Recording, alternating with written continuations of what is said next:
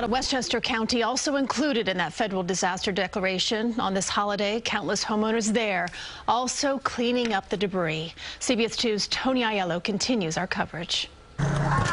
It is not the Labor Day holiday these Yonkers sanitation workers planned, doing heavy lifting, carting away tons of debris from homes flooded in this neighborhood south of Tibbetts Brook Park. What would you normally be doing on Labor Day? Nothing. Barbecuing, hanging out with the family, normal stuff. Instead, you're working, but they sure appreciate it. Yeah, thank you. Thank you. We appreciate them. This is a disaster.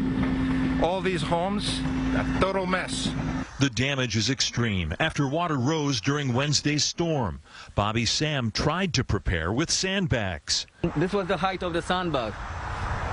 But with the gush of the water, the strength of the water, it pushed everything in. Sam ran to shut down power and became trapped in swirling water. Up to my chest, and it was pushing me around like in a circle. His tenant Jacqueline Savino lost pretty much everything in her basement apartment. Appliances ruined. The baseboard heaters need to be ripped out and replaced. I really need FEMA assistance. I really need Red Cross assistance. And right now there isn't too much of that because nothing's been declared in Westchester. She got good news an hour later. Westchester is included in the disaster declaration signed by President Biden. It's a major disaster declaration, which means that triggers federal assistance for both our municipal facilities as well as for individual residential damage and small business assistance as well.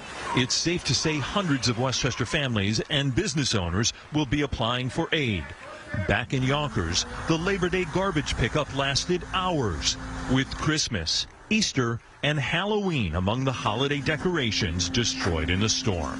Tony Aiello, CBS 2 News.